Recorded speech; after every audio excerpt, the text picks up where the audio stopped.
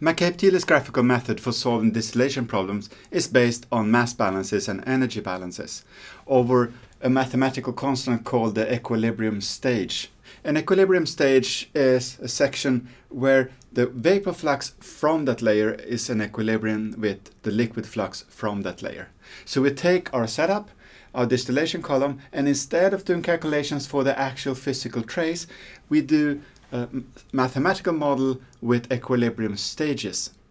We will always have less equilibrium stages in the column than we have actual physical trace, and the ratio between the two is the overall tray efficiency, and that is what we're going to use to convert between the two, between the mathematical model and the real world. We need mass balances and energy balances, but if you make mass balances over an equilibrium stage, we sometimes don't need an energy balance actually. So let's look at this one. The index here, this is equilibrium stage 2. So index 2 means that there is a flow leaving that layer. So V2 is the vapor leaving and L2 is the liquid leaving that layer. So into this layer we have V3 and L1, and out we have V2 and L2. So the total mass balance simply becomes V3 plus L1 equals V2 plus L2. Now, you can think of this as the liquid coming down. A fraction of that is evaporated. We can call that Hvap. And a fraction of the vapor coming up is condensed. We can call that Fcond. And if those two have the same size, what will happen is actually that L1 equals L2 and V3 equals V2. So when does that happen? Well, that happens when we have no heat losses and the evaporation enthalpy is independent of the composition. And if that is true, we don't need to do any energy balances for the equilibrium stage. If you want to, you can look at this more carefully. This is a sketchy energy balance for the system. L1 going down, L1 minus Hvap going further down, Hvap going to the vapor, V3 comes up, Fcond goes over to the liquid, V3 minus Fcond goes up, and then V2 equals V3 plus Hvap minus Fcond, and L2 down here is L1 minus Hvap plus Fcond. And if we make an energy balance for that, so Fcond times delta Hvap, if that is approximately the same as Hvap times delta H for that flow, then we don't need to make an energy balance. Okay, time for you to do some detailed mass balances. So this is our system, and we're going to divide it into 3 sections: the upper section, the feed section, and the lower. So let's start with the upper part. In equals out, so we have steady state problem. So pause here and try to write a total mass balance and a mass balance for volatile component. So I hope you managed to figure that out by yourself. So the total balance is simply V equals L plus D, and the balance for volatile component is, if we skip the indexes, V times Y equals L times X plus D times XT. And we want to rearrange that so we get Y equals L divided by V times X plus D divided by V times XD. And we will often use the reflux ratio. So the ratio between the liquid that goes back to the column and the distillate flow going out. L0 divided by D, that we will call R. And if we rewrite this equation using the reflux ratio R instead, we get this equation here. Okay, let's try to do the lower part instead. It looks like this, and the bar now over L and V knows that this is below the feed. Okay, try to do a total balance and a balance for volatile component. Okay, I hope you figured that out.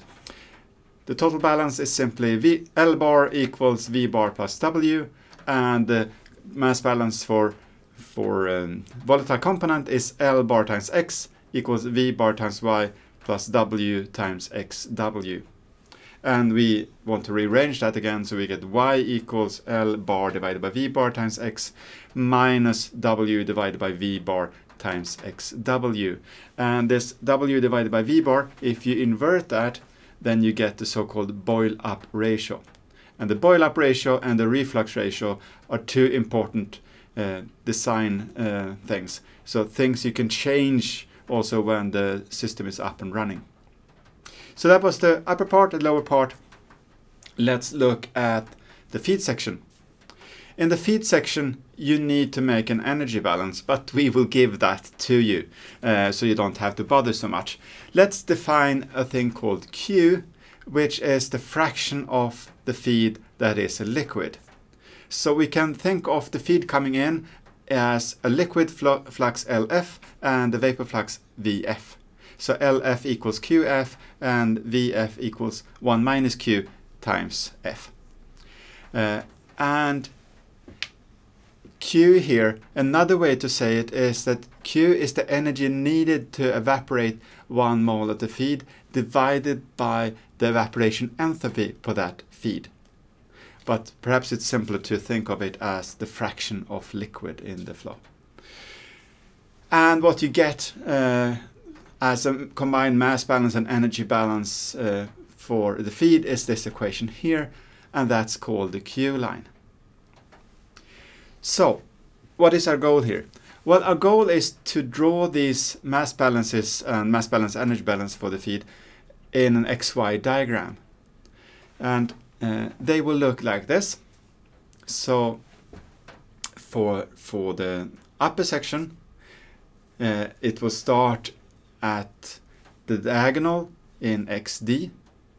For the feed, it will start in the diagonal at ZF, and at the bottom it will start at XW on the diagonal. And I think it's a good exercise to prove for yourself that that is true, that the upper line, the upper mass balance, which we will call the upper operating line, goes through the diagonal in XD, that the Q line goes through the diagonal in ZF, and that the bottom operating line, the lower operating line, goes through the diagonal in XW. Okay, once we have these, let's think of what happens in the distillation column. So we have a flux coming out with a certain composition, and if in this case when we're drawing this like this, it's a total condenser, so everything is condensed, and it's a splitter, so what comes out from the condenser, some goes out and some goes in. So all these three flows have to have the same composition, right? So we know X0 and we know Y1. Okay, so what is X1? Well, we said that in the equilibrium stage there is an equilibrium between the vapor leaving and the liquid leaving, so that must be given by the equilibrium line, right, in the XY diagram. So we draw a horizontal line at y equals 0.9 in this case, and stop at the system curve, and there we have our new x value, and then we can draw that line, and then we want to have the y value for the next, and that's given by a mass balance, so we stop drawing the line when we get to the mass balance, and that is our y value, and then we repeat again. The next x value must be given by the equilibrium, and then we continue like that. And we switch between the upper operating line, so the mass balance for the upper part, to the mass balance for the lower part, the so-called lower operating line, when we have passed the feed location.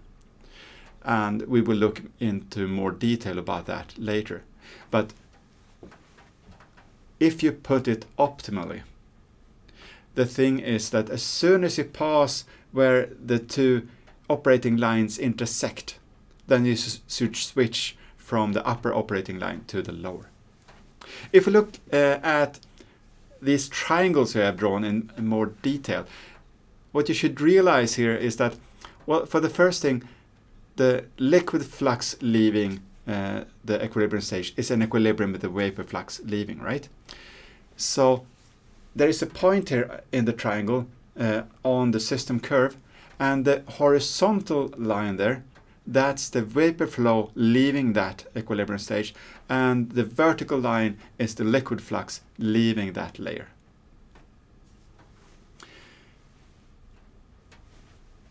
We have drawn straight lines now in the XY diagram, but is that true? Are the mass balances straight lines in an XY diagram? Pause here and try to realize if that is so or not. We have actually already told you.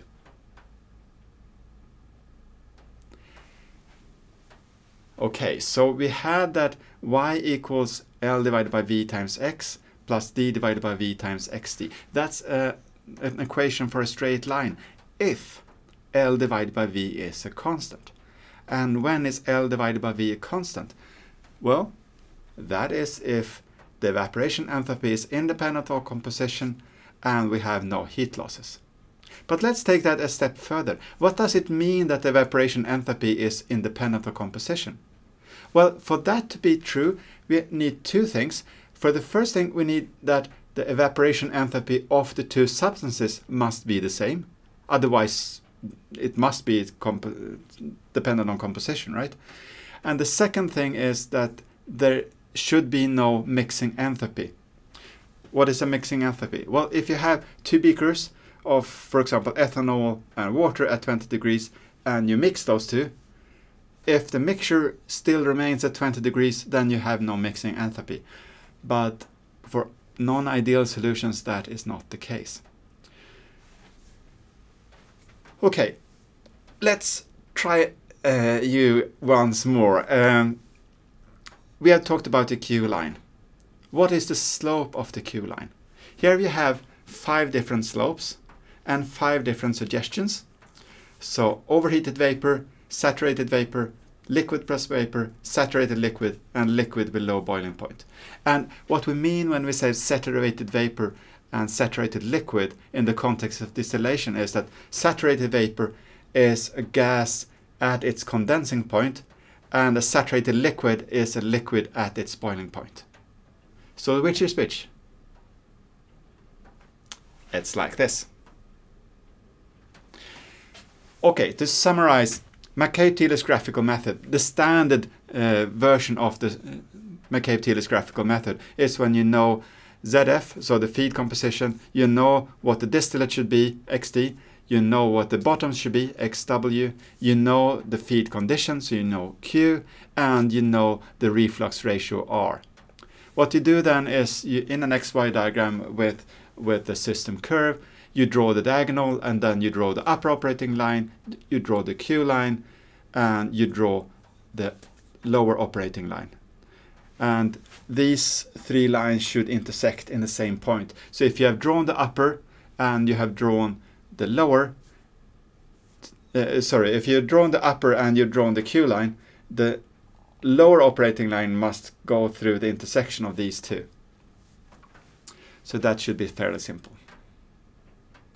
And once you have done that, you make triangles in the diagram, and the number of triangles you get is the number of equilibrium stages you need to make this separation happen.